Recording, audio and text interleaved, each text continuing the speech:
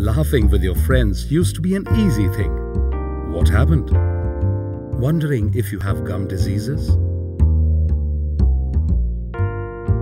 The first visible sign is bleeding of gums while brushing your teeth. Slowly, this would lead to swollen, red gums that feel uncomfortable. An unpleasant taste in the mouth could also occur. The formation of tartar could slowly weaken the roots of teeth, causing tooth loss or abscess in the gums. A change in the fitting of the jaws when you bite can also be a symptom. So, if you're facing any such problems, visit the dentist now.